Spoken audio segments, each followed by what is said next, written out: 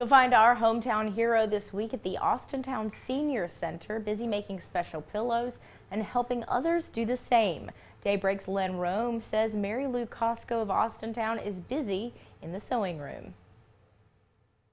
So far, she and her group have made hundreds of little comfort pillows meant for mastectomy patients, many going to the Joni Abdu Breast Cancer Center. Oh, it's helping people that really needs help. And it really makes you feel good when you know that they're getting help. A little bit, anyway.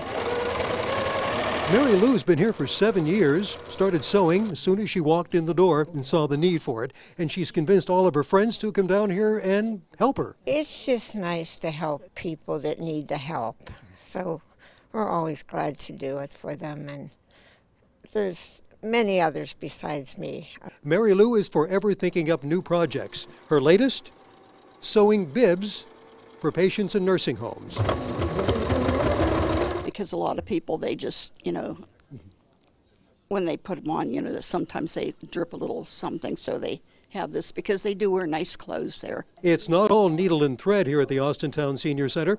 Sometimes Mary Lou finds time to take a quick spin on the dance floor with some stranger from the Daybreak Nation. Then it's back to friends and sewing and volunteering. In Austintown, Len Rome, 33 WYTV News.